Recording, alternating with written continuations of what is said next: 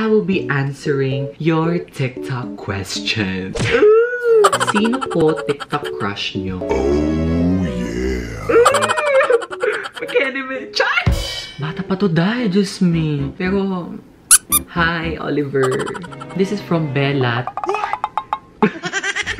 From Bella? From Angge. Nagka-girlfriend ka po ba? Girlfriend? Nagka-girlfriend? Ready na ba tayo, Chin? Direct, yun na po, direct. Okay, so 3, 2, 1, action. Hi everybody and welcome back sa aking channel. Yes, so for today's video, I will be answering your TikTok questions.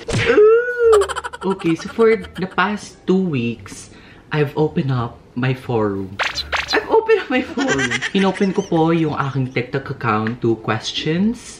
And then, madami-dami naman po ang nag-submit. And then, sinagot ko naman po yung mga kaya kong sagutin. Pero, I realized and I decided that I will compile everything and sum it all up to this YouTube video today. So, yun nga po ang ating gagawin today. Huwag na natin patagalin pa at magsimula na tayo.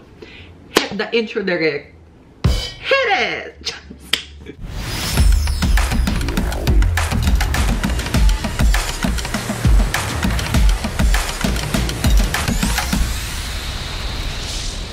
Actually, piling-pili lang itong mga questions na to kasi yung iba, yung mga ibang tanong ay hindi kaaya-aya.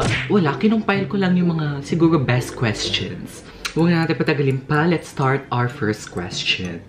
Actually, I will flash the question here. So, ayan. Kailangan on the spot tayong sasagot ngayon. Parang Miss Q&A. Okay, so for our first question, this is from Just Call Me Kel. Just Call Me Chel. Who or what is your inspiration to enter TikTok? What? Ang serious agad, diba? Sa pagsasagot ko namang ganito, with a serious question, it deserves a serious question. Again, with a serious question, it deserves a serious answer. So, kina-career, for me, I started TikTok during the quarantine.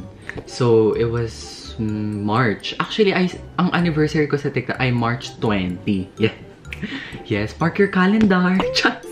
No, I started TikTok March 20 simply because wala po ako magawa nung quarantine. Nag-TikTok ako kasi challenge ako ng friend ko na si Tisha. Challenge niya ako to do a dub video.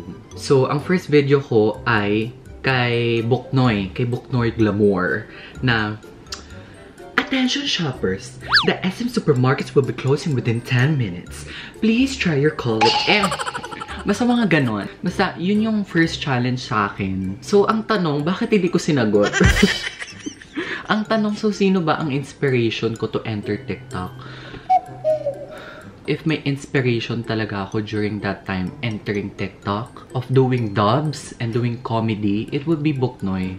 Kasi si Buknoy, isa din siya sa una kong nakita sa TikTok. Kasi diba, nung nag-e-explore ako sa For You page, siya yung laging lumalabas. And then, 400,000 pa lang atang followers niya sa TikTok noon. And look at her now. Diba? 2 million na atang followers niya ngayon. So, I would consider Buknoy as my inspiration simply because siya yung mga sinaunang nakita ko sa TikTok na gumagawa ng comedy and kineme-kineme. So, it will be Buknoy. So, let's proceed on to the second question. The next question is from Gabi Tots. Nakakapagod po ba gumawa ng video? Love your videos by the way because napapatawa mo talaga ako at pati lola ko tuwang-tuwa sa'yo. Heart emoji. Thank you so much, honestly. Thank you, Gabi Tots, and to your lola. Shoutout muna to Gabi Tots and to your lola. Hello po. Thank you so much for watching my videos. Sawadee ka, kapungka. I appreciate it so much. Maraming salamat po. Okay, so nakakapagod po pag gumawa ng video. Okay, I think sinagot ko na to sa TikTok ko eh.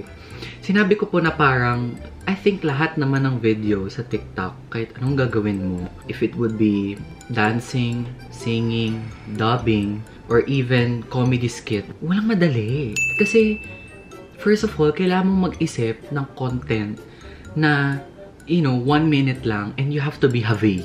'Di ba? Kasi, I think kasama naman sa business model ng TikTok. Business major. No, I think kasama sa business model ng TikTok ay yung, 'di ba, yung shortened lang talaga siya. Limited lang yung videos to 1 minute. So, ang mahirap doon, 'di ba, you have to think of a content na 1 minute. And kung comedy yan, 'di ba, mahirap magpatawa ng tao or magpasaya ng 1 minute. So, you really have to think. Ako, for me, personally, of course, mahirap ang dubbing kasi it's a process, it's a journey. Kasi it takes me to first choose the kinds of videos. Yun nga, what I said, mahirap pumili ng videos. Pinipili ko pa kung anong klaseng video ang gagawin ko, kung sinong idadub ko. So, magbabrowse ka pa. After nung pag napili mo na, ititrim mo pa yung videos na dapat 1 minute or less than 1 minute dapat siya. But yun nga, sa pagtitrim pa ng videos, after mo itrim yung video, para mas ma-memorize ko siya, gumagawa ko ng script. Yeah. If hindi nyo pa nakikita meron akong video on how I film my TikTok videos. Gumagawa pa talaga ako ng script kasi it's hard kapag pinapaload ko siya ng paulit-ulit. It helps, but for me, I would still prefer na itatype ko yung script and then memorize ko na lang from that. And actually, pag pinapakinggan ko tapos tinatype ko, mas madaling mag-memorize. So, ayun, gumagawa pa ako ng script. At the same time, after gumawa ng script, nagre-rehearse pa ako. Diba, pinapractice ko pa talaga siya, parang paano ko siya i-execute. Tapos after nun, I would have to think of what to wear. Gusto ko kasi, OC kasi ako talagang it's been a disorder of mine na gusto ko maayos visually, maayos din yung tingin ng mga videos ko. Excuse me. Sorry, direct. But anyways, yun na, pag may makeup pa. Well, actually, I enjoy makeup. It's my therapy time. It's my alone time. It's my quiet time. So, may makeup. Then, set up mo pa yung camera.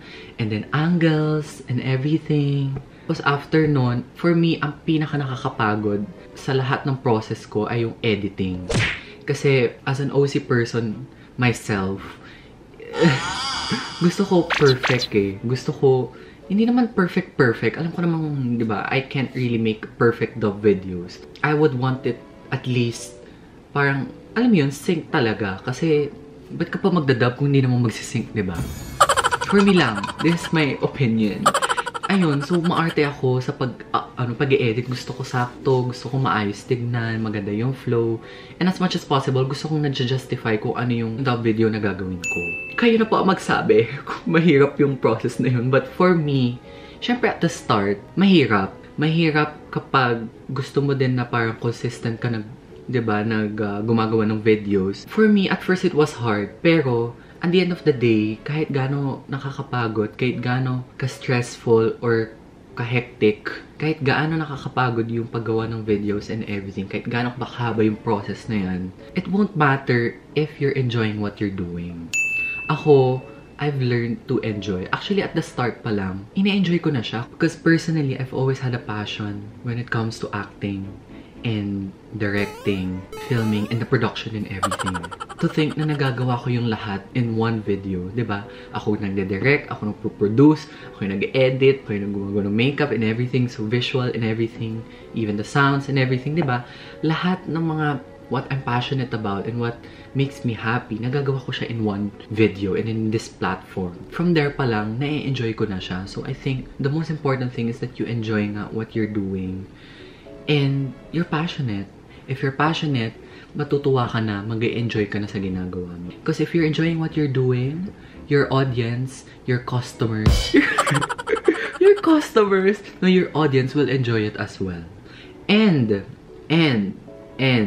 don't you ever compare yourself to other content creators out there.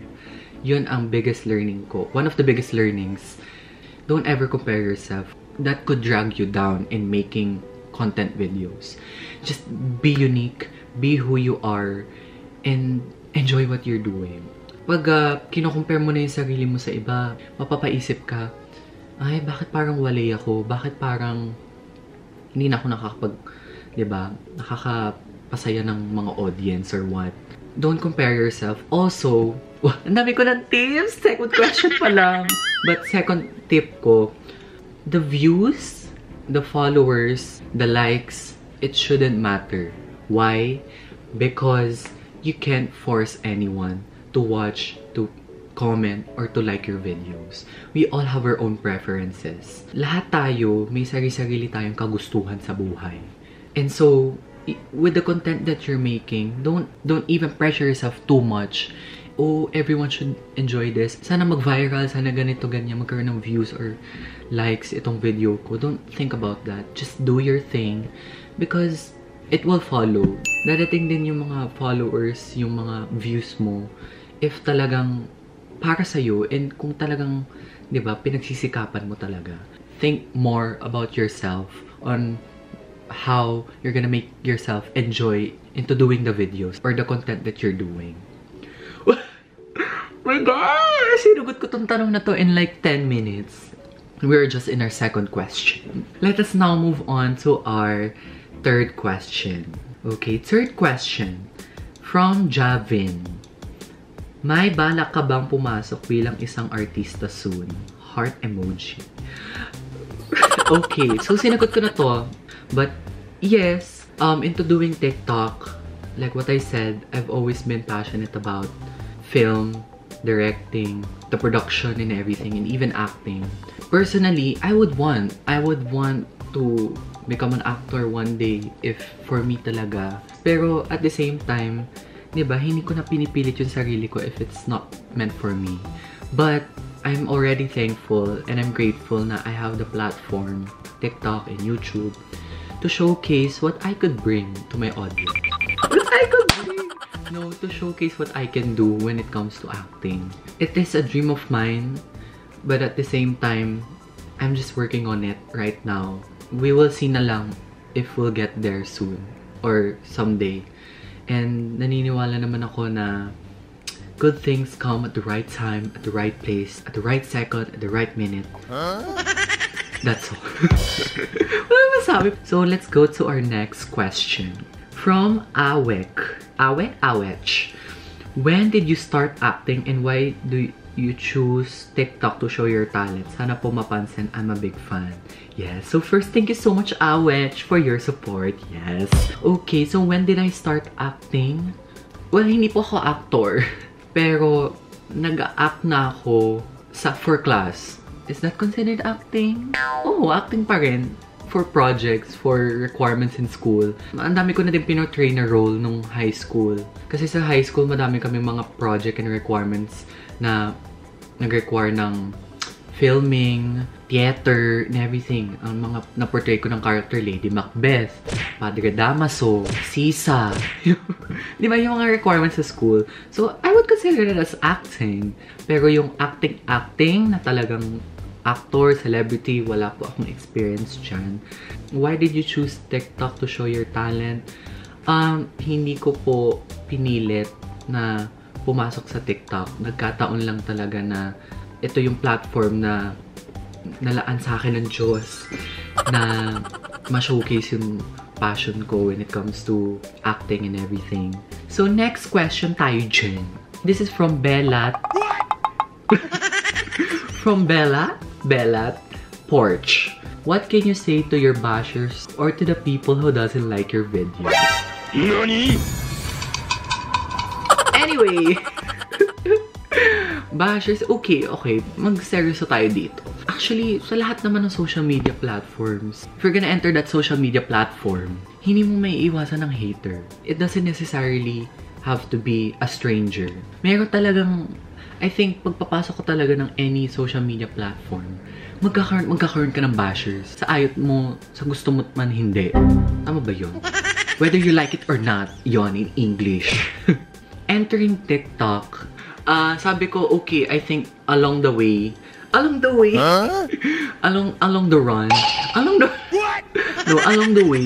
magkakaroon ng mga hate comments dyan. So far, wala pa naman ako sobrang like painful or sobrang hurtful message na nababasa. And yes, I do read comments. Some people say it's toxic, it's not healthy and this and that, but I just read. I have a thick skin, I believe. Growing up as an LGBT, I have a thick skin. Period. No, but anyways, yun nga, I think coming into TikTok and being prepared na there's a possibility of people bashing you or saying bad things about you, hindi ako ganun naapektuhan. Meron akong hate comments, but for me, how do I respond to them? One word. Dead ma. Yun lang yun, te. Tip ko na din yung for the others. Pag may magbabash sa inyo, you have to accept the reality. Part yun talaga. It would take courage, strength, and determination. Deadma nyo lang, girl. Deadma. We are all entitled to our opinions. Lahat tayo may sari-sariling opinion, may sari-sariling comment, may sari-sariling perspective sa buhay. Like what I said then, you cannot please everyone with your videos. So talagang hindi lahat yan magugustuhan yung content mo, hindi lahat yan matutuwa sa video mo. Hayaan mo na lang sila. Just let them do their thing. It's not your loss. It's not healthy if naapektuhan ka pa. So, yun ang masasabi ko sa mga bashers ko. Pero, ang masasabi ko sa mga bashers ko, thank you so much. Kasi, kung hindi kayo nagbabash, diba? Hindi kayo mag-view ng videos ko. So, at least, diba? While you're bashing, napapanood nyo naman yung videos ko. So, okay, next question. From Simon Michael. Sino po TikTok crush nyo? Oh, yeah. TikTok crush ko daw, dive! Ayun, wala pa naman akong crush talaga locally. Pero internationally, daming options. Options! To name them, Pierre Boo. It's Pierre Boo yung ano niya. Ay, meron ako local! Okay, so i-mention ko na si Oliver Solano. McKenny, chat! Na-attract ako talaga. And talagang may dating tong batang ito. And bata pa to, dahil just me. Pero, hi, Oliver. Masaya ako, finalo niya ako sa TikTok. He followed me back. Anyways, meron pang isa eh. Ito, si Ryan Prevedel. Oh, ganda ng pangalan. Si Ryan Prevedel, ang gwapo po, my gosh. Ang aking kaluluwa, please take it. Ayun o. Just me. Mga TikTok talaga. Ang daming ano. Anyway, so let's move on to our next question. So ayan ha, sinagot ko na local and international. Anyways, next question tayo dyan. From @xramos_30. Ano po fave movie nyo? Ay! Okay, hindi ko pa to napaisip-isip masyado. Depende sa anong genre and anong kind and preference and category. Basta for me, okay, Filipino. Let's go to Filipino. Pag Filipino kasi more on ano ako eh, rom-com, comedy of course, Vice Ganda movies.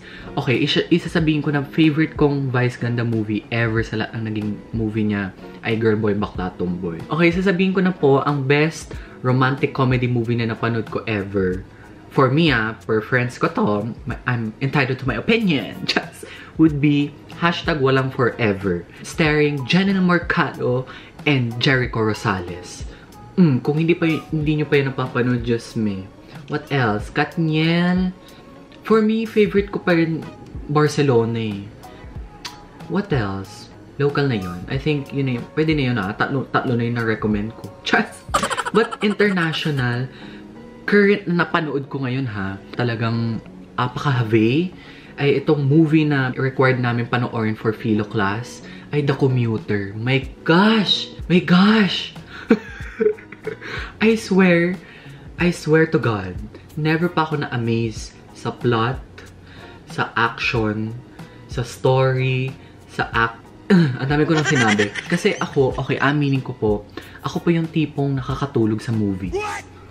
Kasi mabilis po akong mapagod. Yung mata ko po, sensitive yan. Mabilis akong mapagod, so mabilis akong maantok. It would really require great scenes, impactful scenes from the director, from the actors, from the film itself, for me to stay alive and stay awake. Non! For me, ang talagang mga magagandang movies kapag nagigising ako all throughout. And sinasabi ko sa inyo, The Commuter, sa Netflix meron yan. Oh my gosh! Hindi pa rin ako move on because 2 days ago ko lang siya napanood. Okay, The Commuter, panoorin niyo po yan. Okay! So, next question na tayo dyan. Next question tayo dyan. This is from Hazel Brazil. Ano po pinaka nagustuhan yung ginayang video? Oh! I think ang nais niyang tanong ay, ano ba yung pinaka-favorite na nadub ko? What? Yung mga favorites ko talaga, actually, kasi ako, mahilig ako mag-memorize. Ever since grade school, pumapasa talaga ako pag nag-memorize ako. As a person who likes memorizing, I don't know, pero bet ko yung mga ano talaga, mahaba at parang nagra-rap na dub videos. Kaysa yung mga slow pace, mas prefer ko pa yung madaming sinasabi tapos parang nagra-rap ka. So ang mga favorite ko would be It Takes a Man and a Woman, yung kay Andy. Yung gusto ko na patulog, okay? Alam niyo ba kung ilang hours na ako gising? Freaking 64 hours, ilang litro na kape, ilang litro na ng soft drinks, ilang litro na ng yosi ang dumadali sa dugo ko. Ganon! Diba? Parang nagra-rap. Tapos isa sa mga fave ko ding The Revenger Squad, yung silang dalawa ni Juliana Paris-Segovia. Yung, and I believe that Article 3 Bill of Rights, Section 4 of the 1987 Revised Constitution of the Republic of the Philippines. Ano yun? Republic Constitution of the Philippines. Kalimutan ko. Basta yon, yung ganong line niya yon. Yun yung mga honorable mention. Honorable mention. Okay, so let's proceed on to our next question. At patapos na tayo. Ang dami ko na palang nasagot ha. Kota na. Chance! From Chloe Nicole. Pa-notice po, ano po yung favorite song nyo? So, hi Chloe Nicole. Thank you so much for your question. So, favorite song ko, in general, actually, I am an Ariana Grande stan. Ever since Put Your Hearts Up ni Ariana until her recent song. Ano ba recent song niya? Rain on Me. Rain on Me. Yes, I've been a fan of Ariana. So, lahat ng Ariana songs gusto ko. Actually, alas lahat alam ko. Ata! Feeling! No, basta I'm an Ariana Grande stan. So, any Ariana Grande song. Currently, ano may favorite ko? Ay! Favorite ko ngayon ay Midnight Sky by Miley Cyrus. The midnight sky is the road I'm taking. Head high up in the clouds. Oh, wag yun. Pag yun na-copyright pa, hindi ko na talaga alam. And of course, Rain on Me. Rain on Me! Oh, diba? Yun ang memorize ko. Okay, so next question. From Angge. Nagka-girlfriend ka po ba?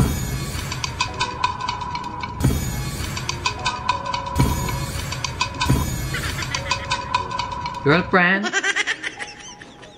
Nagka-girlfriend? Me? You're asking me? No, but Angge, thank you so much for your question. Nagka-girlfriend na ba ako? Simple answer, no. Pero, of course, nung bata ako, habang ako'y nasa kloseta, habang ako'y nasa Narnia. Ang term po namin ng mga bakla nun eh, pag nasa kloseta ka, Narnia. So, habang ako'y nasa Narnia and nag-explore, of course, nagka-crush ako sa mga babae. Actually, ngayon naman, nagagandahan pa rin ako sa mga babae, of course. Syempre, para kabugin ko. And, nagka-crush na ako noon. So, yeah. May mention ko pa ba? Hindi ko naman naging girlfriend eh. So, wag na girl. Dead man na. Pero no po, never pa po. Anyways, next question. Sorry, direct, napahaba po. So, last question. Last question of the day. From Dionilo Pepito 966. Ano gusto mo sa lalaki? Smile emoji. Oh, yeah. I'm so thankful this is the last question because, you know, my DMs are open. Contact me. No, no, but I've been thinking. No, ako personally, ano bang gusto ko sa lalaki? Honestly, just be yourself. Treat ba ba yun? No, gusto ko yung mga authentic and real. Yun lang talaga. Like, ayoko yung kapag magkasama kami yung parang pilit yung attitude, pilit na nagpapatawa, pilit na gusto ko natural. Parang aking natural beauty today. Show me who you are. Express to me how good and how passionate you are to be in a relationship. Ganun! Just, no, other than that, kasi if authentic ka, if real ka, di ba? Lalabas yung pagka-honest mo, yung honesty. Di ba? Eh, di ba nga, pag sa relasyon, importante yung trust. Big word. Trust. Big bird! Ganon, big word ang trust. So, that's one of the most crucial and integral trait and principle. Ano yung pinagsasabi ko na kailangan sa relationship? So, authentic, honest, trustworthy, and last, may takot sa Diyos. Period! But anyway, so that has been a journey. Ang dami ko pong sinagot, ang dami ko nang sinabi, ang dami ko nang mga kinemeng sinabi pa. But thank you so much sa lahat ng mga nag-submit requirement, sa lahat ng mga nag-send ng questions sa TikTok. So thank you so much guys for joining me today. Don't forget to like, share, and subscribe to my channel. And follow me on my social media accounts. It will be linked down below. And if may mga tanong pa kayo, of course, I can make a part 2, part 3, part 4. Oh, gagawin ko yan. So, comment lang kayo ng mga tanong if meron pa kayo. So, that's it guys. Thank you guys for joining me. See you on my next one. Bye! EMSZ!